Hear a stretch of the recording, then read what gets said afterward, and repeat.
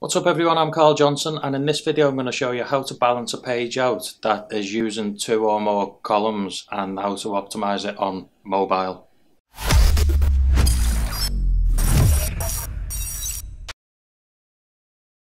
Right, so here's our page that I've mocked up. We've got a fictional locations page for the company. You'll see straight away we've got images that are different sizes, we've got buttons that should line up and they're not lining up, lines that are not lining up, and it just generally doesn't look very tidy. It's a bit of a messy page. So the reason for this is the fact that we're using different size images at the start, and then we've got some text blocks have got more copy in them than others. So that starts forcing the rest of the page out of alignment. So what I'm going to show you is how to keep it aligned when the screen gets resized as well, because we want to make sure that when it's displayed on different screens, that everything stays all nice and aligned up. And I'm waffling on a bit, so let's get started. So I could show you how to fix this page, but what I'm going to do is just show you how to create it from the start. So I'll just replicate it. So if we go to create a new page,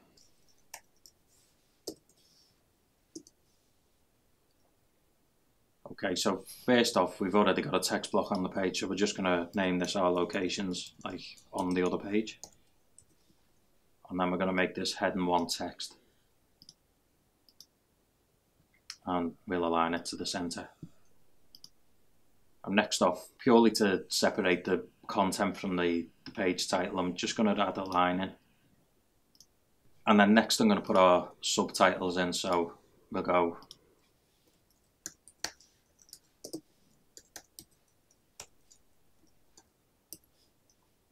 United Kingdom, and then I think we have Malaysia next. Okay, next we need to sit these next to each other. So if we just drag this, you've got to watch the lines here. We want to stick it to the edge of this other text block. So we don't want to put it over there because that'll push everything over to the left. We just want to literally come down and make sure we watch this black line go to the edge of the text block, like so. Okay, let's make that a bit bigger. So we'll go with heading 2 on this one, and then the same. Okay, next to add our image block, so once again, click on the insert point and we'll put a image.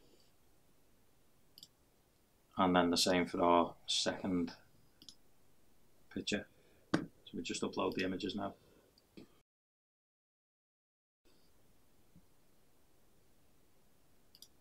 And then our London one.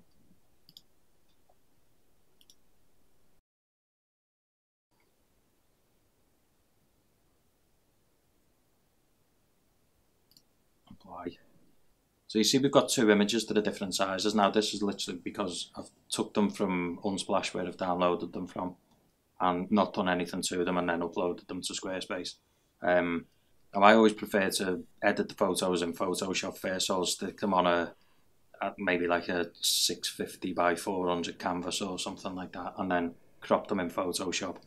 That way you know that when you upload them they're all going to be exactly the same size.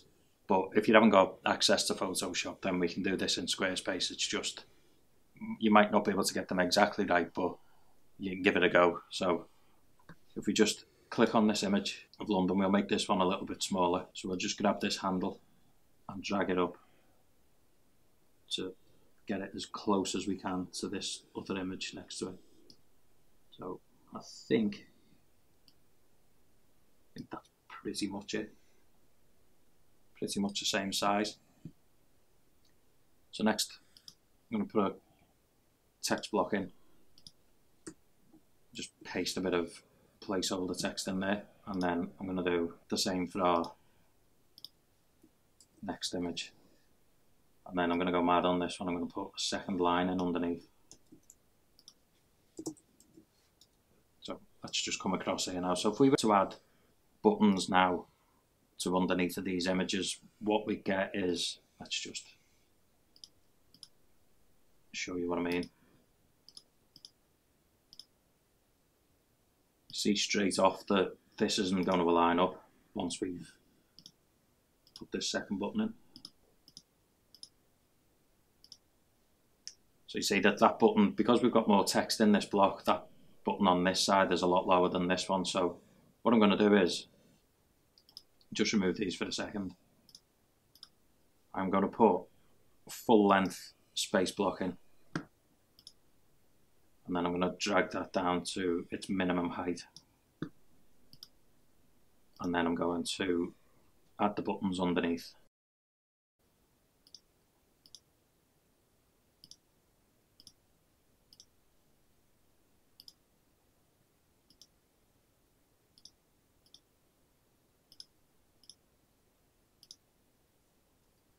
And we'll just drag these next to each other.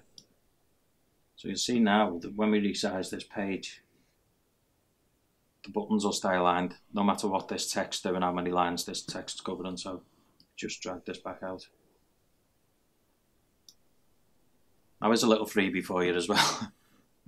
So you might think, well, these buttons are too far away now from the text because that space block that we put in, we've dragged it down to its minimum height, but the buttons are still far too far away from the text. So if we go to the Squarespace block identifier, I'll leave a link in the description for this, it's a Chrome extension. If we just click on that, you see we've got the text blocks here. This is the ID of the text blocks, this is the ID of the buttons, and this is the ID of the spacer block that we put in. So if we just click on that, that's copied to the clipboard now. So if we just close that down because we don't need to use it, and we'll come over to design, custom CSS, and we'll paste the block ID in, and then we'll go squiggly bracket and padding colon 1px and save. You see now that these buttons have closed up to the text. So basically what we need to do now is just replicate this underneath. So if we go to, let's put another space in, drag that down to a minimum height.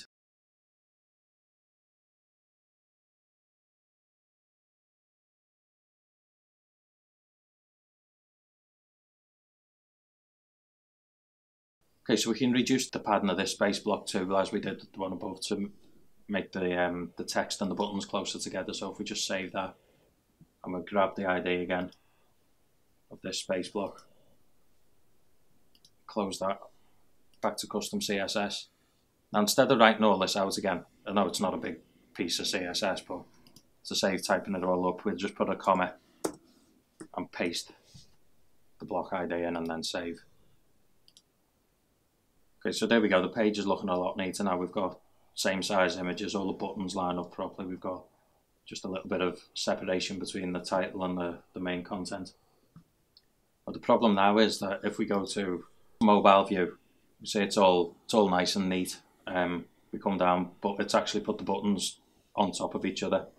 This is because we put a space block between the buttons and the rest of the images. So Squarespace is presuming that that's a place to break on mobile into a new section. So it's easily fixed. What we're going to do, we'll go back to the desktop view, and then we're going to create some buttons that we're going to hide on the desktop, and then we'll hide the desktop buttons on a mobile. So if we go back to desktop view,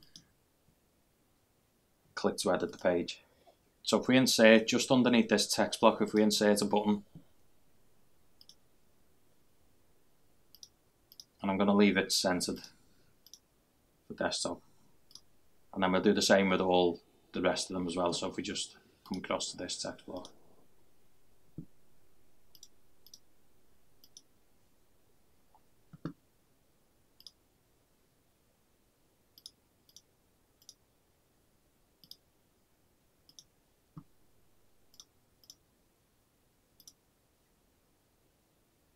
okay, so there we go, all the buttons are in now. We're just going to hit save. It's looking a mess at the moment, isn't it? But we're going to fix all this now using some CSS. So the first thing we need to do is go to the style editor. We're going to look for our mobile breakpoint. There we go, we've got mobile breakpoint 660px. So if we just take a note of that, custom CSS, then we're going to come down. And the first thing we're going to do is hide these buttons, these mobile buttons, to tidy the desktop side back up. So what we need to do is go with @media only screen and normal bracket, and then we're going to want to go with min dash width colon 660px, and then we'll come outside of this normal bracket, just leave a space, and then we're going to put a left squiggly bracket, come down so we've got a bit of space, and then we want to go to our Squarespace block identifier again. We want to get the IDs of these buttons that are going to be displayed only on mobile, so if we just click on the first one, paste in there, comma, grab this next one, paste that one in, and then get these two as well. So, comma, paste, comma, and then get this last one. Now we want to put another left squiggly bracket, come down again, and we want to put display colon none. And there you go, you'll see that that's hidden the buttons now for mobile. So if we just turn this off a sec, we'll save that. We go to mobile view, and you see that the button's in the right place now. We just need to hide these desktop buttons on the mobile. So basically what I'm going to do to speed this process up is to just copy this bit of CSS. I'm going to come down, paste it again, and then I'm just going to remove these block IDs. So if we go from this one right the way through to the hashtag block, and then I'm going to change this min width to max, and then let's just go make a bit of space. Need to get these IDs now of these buttons. So if we just, same again, block identifier, and then just before this second squiggly bracket, we're just going to paste that in, and then the same again, just copy them all, paste the rest of them.